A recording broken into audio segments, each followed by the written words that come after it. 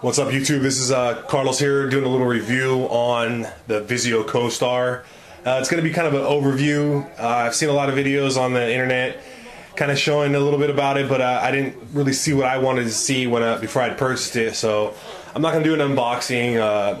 And I mean, I'll show you guys the remote. I'm not sure how well you can see it, but there's the remote, and it does have quarterly keypad on the back. And when it's in TV mode, it works like this, and the bottom side is deactivated, and when you flip it over, the gyroscope turns off the other side. So that's how that works. The remote is definitely the reason why I got it. Well, one of the reasons I really wanted to be able to sit and kind of just type and and view content on my TV. Now, I do have a home theater PC, which I have hooked up to my TV. I use Xbox Media Center, but when I'm sitting on the couch and I want to go to the home theater system, I have to get up, go to my computer, turn on Xbox Media Center, or I have to hit the inputs and grab the Windows remote, and then kind of like scroll over to Xbox Media Center, turn it on, and this is something that I've been looking at. I didn't know if I was going to need Google TV because I already had a home theater PC, but I'm still glad I got it because I think I like it. Just the availability of the content faster. I still like my home theater PC, which I use as a regular PC too, so it's just all in the tech world. One of the things I didn't see was the fact that people that were doing reviews on these really didn't have no kind of cable or DirecTV hooked up. So I do have DirecTV hooked up, and it has the PIP, so you can watch TV in the background. Actually, I'm in Plex right now, but let me back out. Let me get out of Plex and take you guys just to the main menu. Now, if you were in the main menu, I'll tell you a couple of the faults. One of the faults is there's really no home page. I didn't like that. I really would have liked the home screen. Whatever's in the back is kind of just like where you were at. As you can see, I'm backing out of stuff here, and there really is no home page. Eventually, if I keep backing out, look, there's Facebook. There is no home. If I hit home, okay, there is actually the home. The only way to get to that home wallpaper that I have there is to back all the way out and to be in PIP mode and not have the TV going. So if you didn't have DirecTV hooked up, or you didn't have cable hooked up, you would have a home screen like how I have my Scarface one set up there. So there is finally the home screen, and when you press the Vizio button, it opens and closes this tray here, which is not going to let me because I'm in PIP mode. So we'll go to there, and like I said, because this is DirecTV, this is basically my home screen is my TV. And then when I hit the Vizio button, out comes the little app tray. And I'll go through a couple of the main ones that people are probably interested in. I mean, there's Facebook, and it's pretty cool. You're sitting on the couch. I mean, would you use this that much? Maybe. I'm usually sitting on the couch on my phone right there. I probably would check Facebook just on my phone. But it's there, so you can use it and scroll through and kind of check out your stuff that you got going on there. So that's Facebook, and I will show you the Google Music. So again, this is just an overview. I'm just going to take you guys through kind of the stuff that I've been using it for. I do like this. I actually rarely use my Google Music at home, but now since it's right there on the TV, I actually will go through. I mean, usually I'm using Google Music on the go.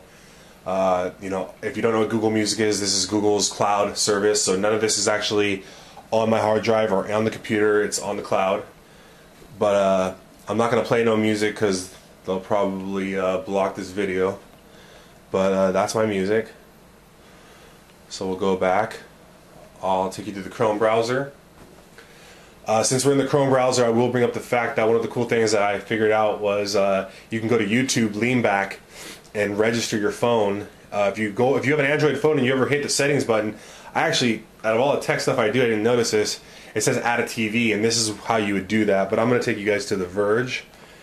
So another thing that people have been talking about is sticky buttons. It does happen, I'm not going to lie, but it's not something that happens so bad that I'm like, I won't fucking use this system. You know what I mean? Like, I like it. Yeah, once in a while I'll be typing and I'll type like, you know, The Verge and then like 300 V. Like, it'll just do V's across the screen. So the buttons get sticky, but I think that after a while it might get better, just because it's a new control, possibly. But there's The Verge. And you know, you can scroll through and view content. So this is the Chrome browser, which is pretty cool. And then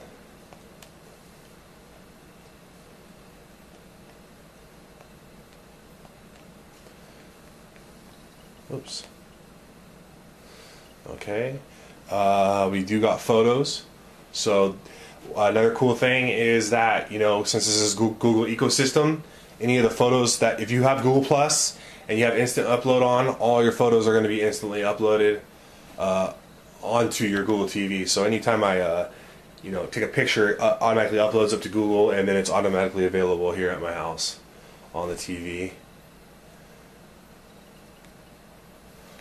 Some subs that I was thinking about buying right here. Look at those. Look at those, man. Look at that piping. That's nice right there. So we'll get out of there.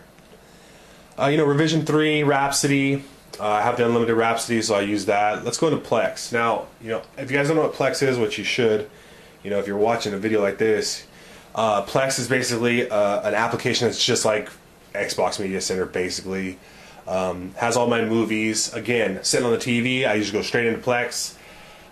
You know, the co-star is hooked up to my router, my computer is hooked up to my router, and my hard drive of my movies is hooked up to my computer. So everything is on the network, and you know, you got all your movies, your information, and stuff like that. And we'll start a movie here real fast. Let's see, Friday night. It does come through 1080p. This is let's see, H.264 1080p video that's on my hard drive.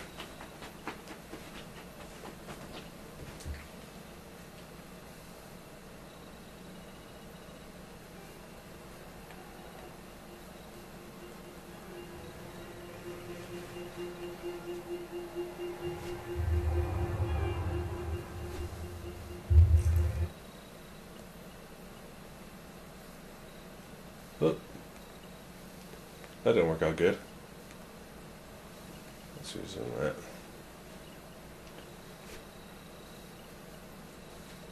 I actually pressed the wrong button there.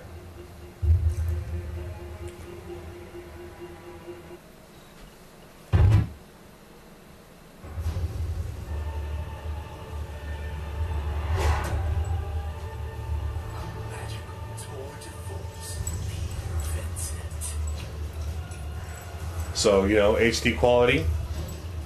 So that was good. That was a plus. Alright, let me go into one of the apps that is definitely something that we you know, the Google TV side of it, you know, being able to access content, you know, being able to look not only what's on my cable, or excuse me, my DirecTV box, but what's on Netflix and Amazon Video. So this is the movie and TV queue, and this is going to show movies that are new. So here's new releases, and these are all movies that are either available for me right now through Netflix, Amazon, or stuff that's actually on TV, on my DirecTV. So it's all my content, you know, all in one place, which is pretty cool. I actually like this because, you know, it's like, you know, does this have the ability to actually go into the Netflix app? Yeah, but I don't even have to do that. I can actually look at the content straight through this application right here. So I don't even have to log into Netflix. So that's another problem. You know, with the home theater PC, you got to go to your computer, put Netflix on, you know, and then, be able to move over to that interface. And this is all just through the co-star and it's done for you. So let's go to shows. The shows is going to be a little more obvious of what's Netflix and what's on. And you can add your favorite shows. I'm sure that probably CNN will come up or something, or if I haven't added anything yet. So here's Sons of Anarchy. Obviously we know that's on. That's probably on TV and on Netflix from previous seasons. But I'm able to just go in and watch what I want to watch when I want to watch it. And also view what's available for me right now on my DirecTV.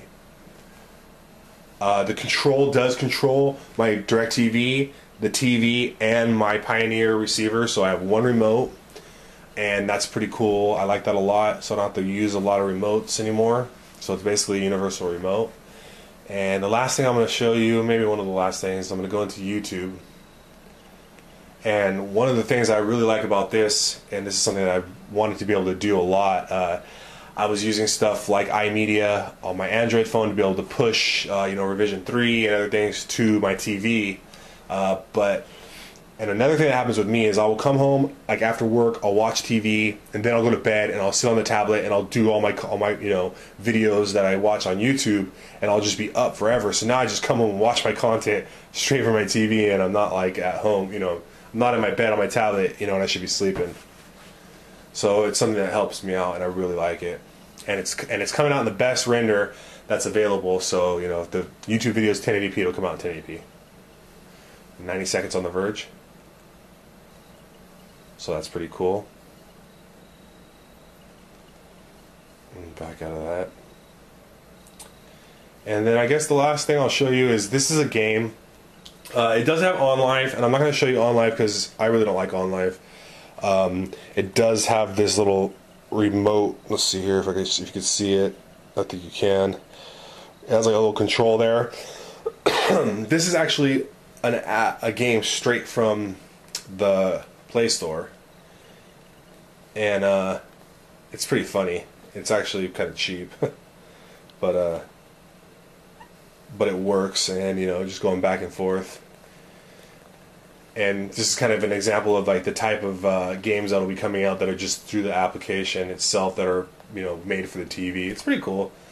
I mean, kids love it when they come over. I would never sit here and play this, and I haven't really tried to sideload any of the games I usually play, but that'll all come in time. But anyways, I just kind of wanted to give an overview of Vizio Co-Star, and I would say that. Oh, one more thing I was going to add was when I bought this, I bought it from eBay because it was already sold out, and I actually paid $140 for it. And I would say that I'm still happy, even though it's $99 on Vizio.com. But even right now, I think it's only in pre-order because they sold out so fast. I'm still happy, and I'm still happy with the purchase, even though I paid $140. So that in itself shows you that for $99 is great. If you don't have DirecTV or cable and you're just using it for media, if you can get something cheaper like a Roku box, I would suggest just doing that. But unless you're in the Google ecosystem and you want to have Google, it's worth it. But because I have satellite, I really like it. So this has been my overview of the Co-Star by Vizio, and thank you guys for watching.